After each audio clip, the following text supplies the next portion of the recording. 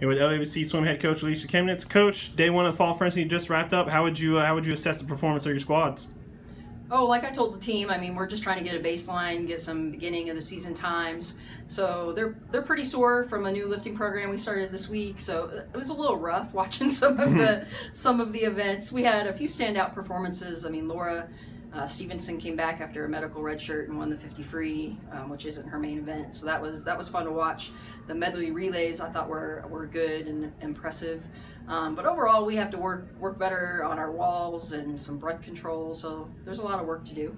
Coach, we talked earlier this week. The relays are such an exciting event. That last 400 medley relay was some of the loudest I've ever heard in here. Why are those relay events just get such enthusiasm and passion from the teams and fans? Yeah, I think swimming's a very individual sport. So when we have a chance to actually swim kind of as a team, people get pretty pumped about it. And that was actually for our B relays that we're going up against. So they weren't even, that was the main cheering, where I think 3 B relays were duking it out for like 4th or 5th place. So that was the main cheering. So yeah, relays are fun. And we do all 5 relays at this meet. So it's a good opportunity. You mentioned Laura earlier. Who else impressed you individually? Who else do you think had a good day? I think Hayden, he's a freshman. Hayden Krause from Ohio. I think he did a really good breaststroke leg for our B relay. And the medley relay, so he was great. Emma was very good in the 500 free. She got in under 6 minutes, so I thought she met the kind of standard that we were looking for out of her in terms of being a new freshman mid-distance swimmer.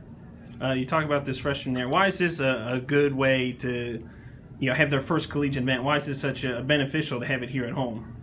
Oh, being home is very, very helpful because they're used to this pool. They know the deck, they know the touch pads, they know the blocks, and so they're just comfortable.